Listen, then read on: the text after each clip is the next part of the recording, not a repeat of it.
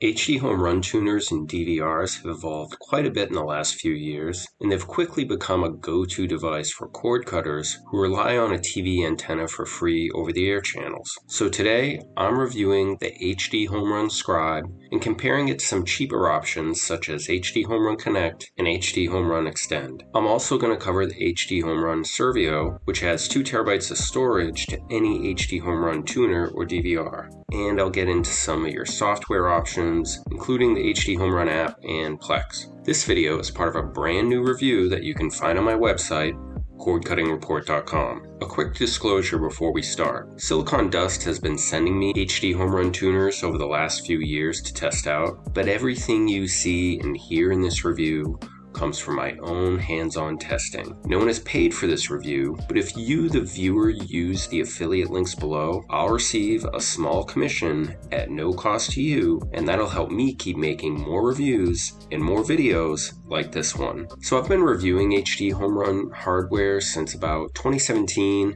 and I own a couple of Tablo DVRs, a Fire TV Recast, and I pretty much keep 2 or 3 over-the-air DVRs running at my house because I'm just generally interested in how they perform on a day-to-day basis. HDHomeRun tuners and DVRs are made by Silicon Dust, and they were around making these tuners way before cord cutting became as popular as it is today. Once you have an HDHomeRun tuner or DVR up and running, pretty much any device in your house with a screen becomes a portable TV. You can watch live TV channels on your smartphone, tablet, PC, and of course your television. Setting up an HDHomeRun is really simple. Connect the antenna to the back of the HDHomeRun box, hook up an Ethernet cord that runs to the Wi-Fi router, plug in the power adapter and do a channel scan, and you're pretty much ready to go.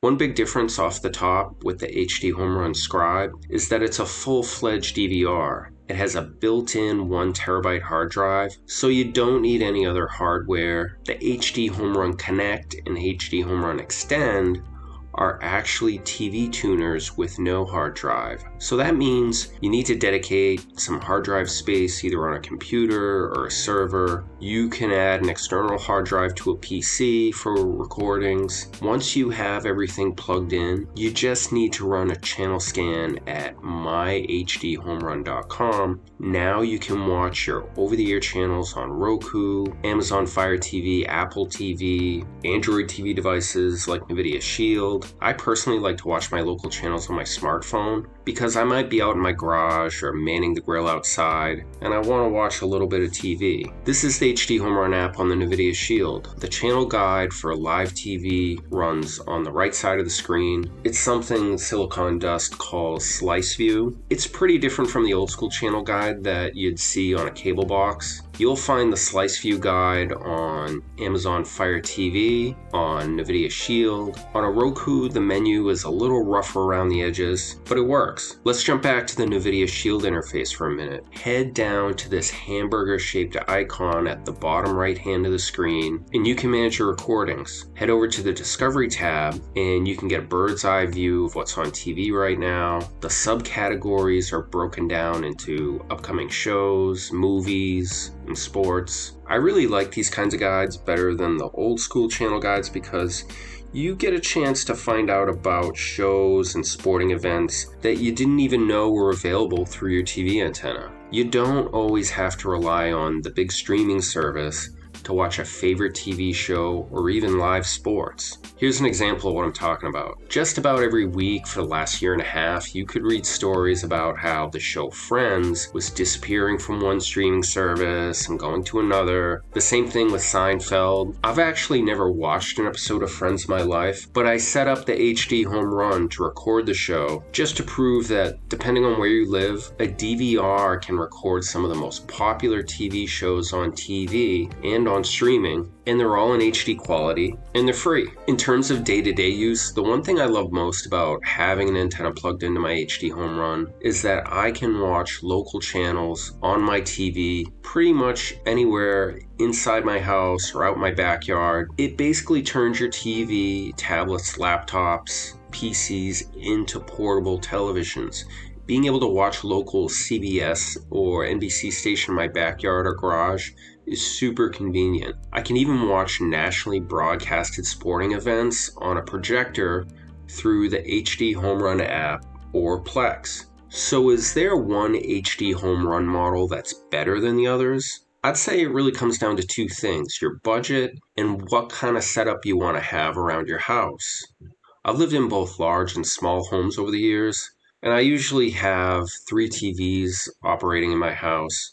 For most people, the HDHomeRun Connect models are going to work for you just fine. Here's a few things that I think you should consider if you're going to buy an HDHomeRun. The Scribe and Connect models come in 2 versions. The Duo model means there's 2 internal TV tuners, so you can watch and record on up to 2 television programs at once. The Quatro models have 4 tuners, so you can watch and record up to 4 programs at once.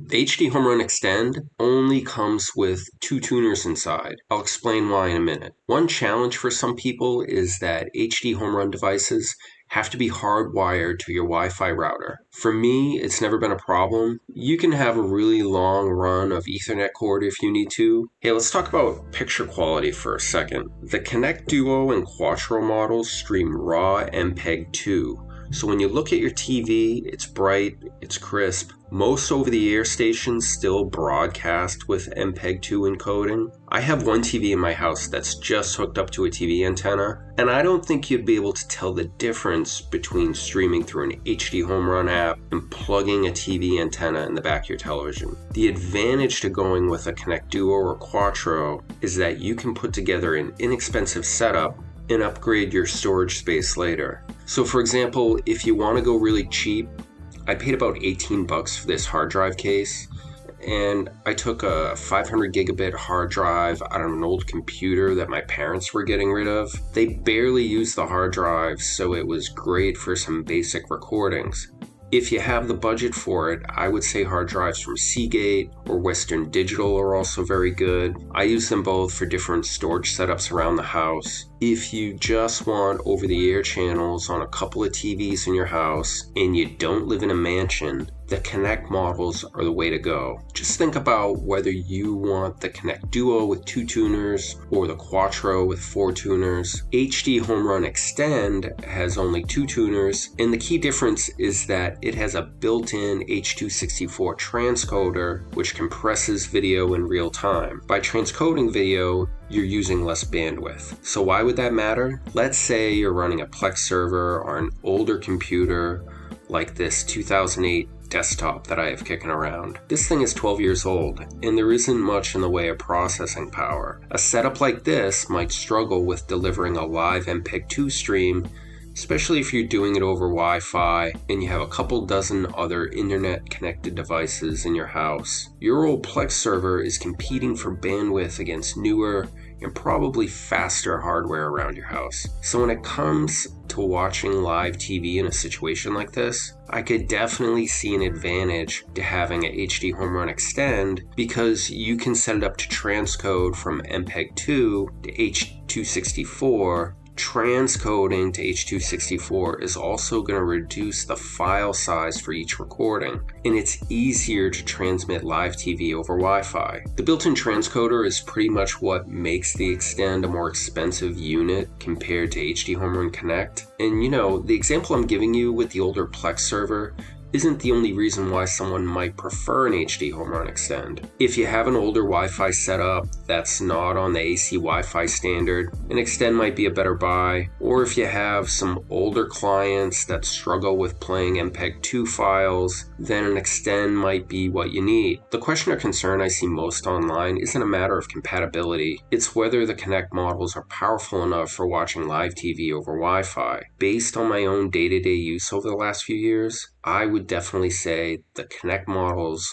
work just fine. In fact, the Connect models are the ones that I've been using the longest.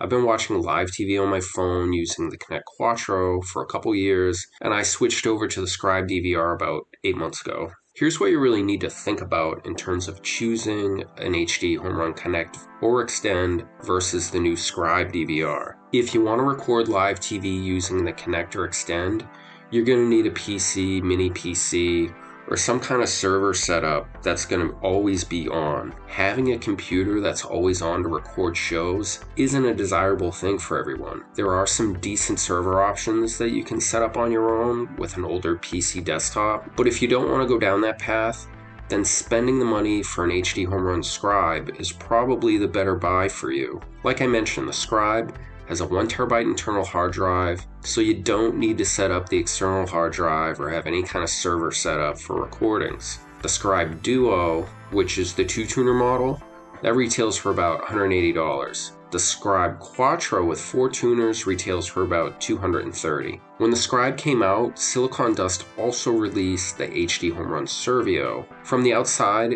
it looks just like another HDHomeRun device, but it's actually made for expanding your HDHomeRun tuner or DVR. It's not a standalone piece of hardware. The SERVIO is basically an alternative for HDHomeRun owners that don't want to set up a PC or a NAS for recordings. So let's say you already bought a HDHomeRun Connect or Extend, and having your PC on all the time isn't working for you. You can hook up a SERVIO, that'll add a 2TB hard drive to your setup, and that's about 300 hours worth of recordings. The SERVIO was initially priced at about $150, but I've seen it now for a few dollars cheaper. Anyway, I think the real benefit here is that the SERVIO can definitely be cheaper than buying a brand new mini PC and adding a hard drive to it. There are some limitations to the Scribe DVR and SERVIO. The Scribe and SERVIO only works with HDHomeRun software, and that kind of sets them apart from the Connect or Extend. One unique aspect of HDHomeRun, whether you're talking about the Connect or Extend, is that you can use third-party software instead of the HDHomeRun DVR service. I think when it comes to picking a DVR service, it comes down to 2 things.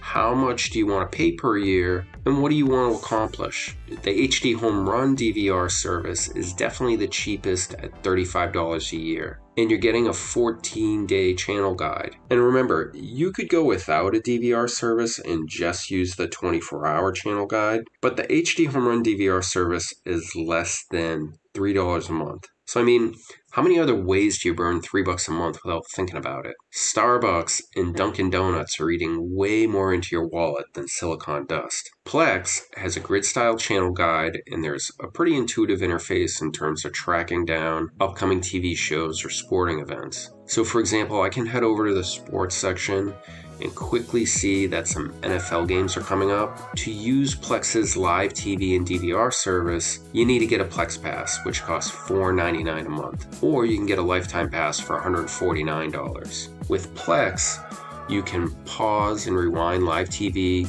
and if you set up port forwarding on your router, you can also watch live TV outside your home.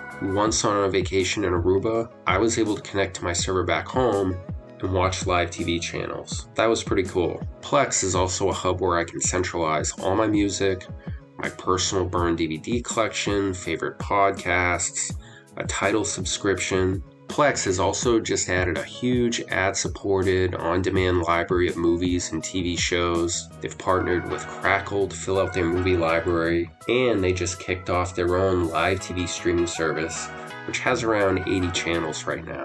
You might find yourself experimenting with different DVR services, and I think that's the best way to start out. Just remember that all of your free over-the-air channels are coming to you in 720p or 1080i. So you're going to have HD picture quality that's going to look really crisp, and it's going to be free. So now that I've shared my experience with HDHomeRun, let me know about yours in the comments below. If this video helped you out, be sure to give it a like and subscribe to this channel right now. And don't forget, you can buy an HDHomeRun using the links below.